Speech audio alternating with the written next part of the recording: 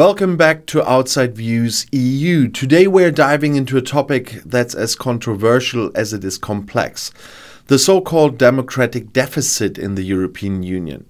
Is the EU truly democratic enough, or is there a significant gap between its institutions and the citizens they are supposed to represent?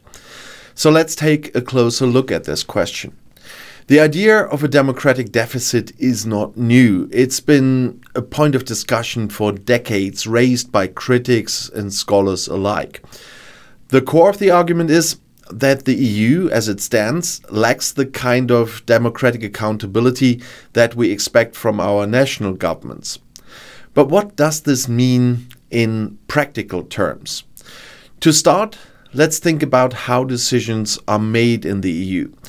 The European Union has several key institutions involved in lawmaking: the European Commission, the European Parliament, and the Council of the European Union. Each of these bodies has a different role, and it's in their interaction that we can see the complexities and perhaps shortcomings of EU democracy. First, there's the European Commission. The Commission is responsible for proposing legislation. It's made up of commissioners, one from each member state, and these commissioners are appointed by their respective governments. However, the European Commission itself is not directly elected by EU citizens. This is one of the main arguments for the existence of a democratic deficit. The body initiating laws lacks direct electoral legitimacy. Then we have the European Parliament. This is the only EU institution that is directly elected by the citizens of Europe. The members of the European Parliament, or MEPs, are chosen every 5 years in elections across the member states. This gives citizens some voice in the EU legislative process, but the Parliament's power is shared with the Council of the European Union. And here's where things get tricky. The Council of the European Union, often simply called the Council, represents the member states' governments. So national ministers from each country come together to negotiate and to adopt EU laws. Unlike the European Parliament, these ministers are not elected by the EU as a whole. They are national representatives. In essence, while the European Parliament brings a democratic element to EU lawmaking, it shares power with an institution that is, let's say, indirectly elected. This division of power is at the heart of many debates about the EU's democratic credentials. Critics argue that the Council and the Commission hold too much influence compared to the directly elected Parliament.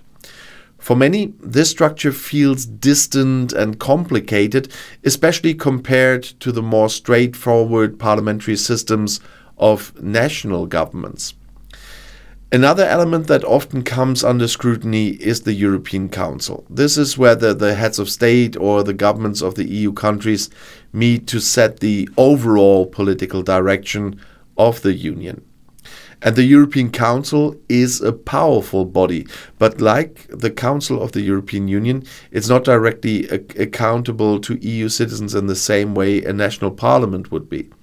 The concern here is that the decisions that significantly impact EU citizens are made behind closed doors by leaders who may prioritize national interests over European ones. And this has led to accusations that EU is an elitist project where real power lies with unelected or indirectly elected officials. On the other hand, supporters of the EU structure argue that it's a necessary compromise. The EU is a union of sovereign states, even if some deny that, and maintaining a balance between national interests and collective European action is challenging. Direct democracy, they say, isn't always practical at the supranational level. And they also point out that the European Parliament's role has been significantly strengthened over the years. And with the Lisbon Treaty, the European Parliament gained more power in the legislative process, becoming a co-legislator alongside the Council. And this has helped to bridge the gap between EU citizens and the laws that affect them. Moreover, the so-called Spitzenkandidaten process introduced in recent years has tried to create a more direct link between the choice of the President of the European Commission and the outcome of European elections. In theory, this process allows voters to indirectly influence who leads the Commission by voting for the political party they prefer. Yet, even this process is not without controversy. It's not legally binding, and in some cases the European Council has chosen to bypass the lead candidate, leading to frustration and a sense that citizens' voices are not being fully heard. There's also the issue of voter turnout in European Parliament elections. Turnout has traditionally been lower compared to national elections, though it did see an increase, for example, in 2019. Low turnout is often cited as evidence that EU citizens feel disconnected from the European institutions, that they see the EU as something abstract, far removed from their everyday lives. And this sense of detachment is a critical aspect of the democratic deficit. People are more likely to feel represented and engaged when they understand and trust the institutions that govern them. The complexity of the EU's decision-making process and the perceived distance between Brussels and the average citizen contribute to the feeling of a deficit in democratic legitimacy. So, where does this leave us? Is the EU sufficiently democratic? Well, it's clear that the EU is not a straightforward democracy in the way most of us understand it at the national level. Its institutions are designed to balance the interests of member states with those of the broader European community. And this balance inevitably makes the system more complicated, and it can create a sense of disconnection.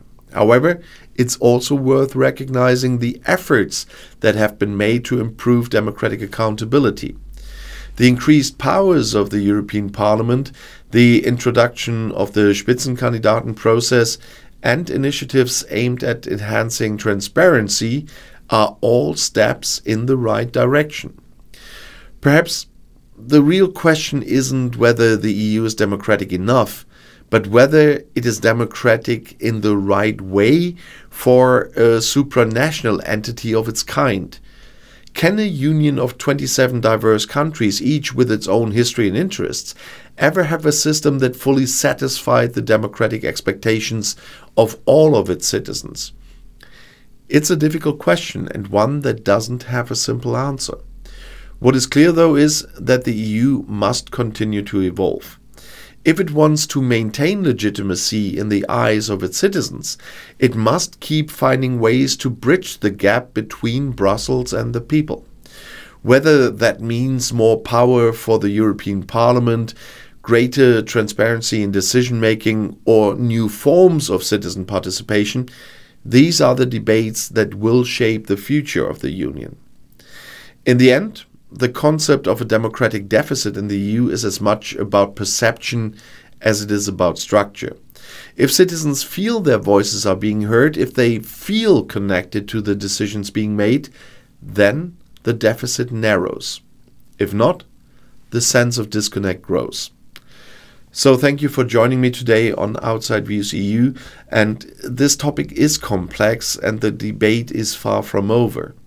But understanding these issues is crucial for anyone interested in the future of Europe. So let me know your thoughts in the comments below. Is the EU sufficiently democratic, or do we need major reforms? So I'd love to hear your perspective. Until next time, stay informed, stay engaged, and keep questioning. And the next video is right here in the end screen.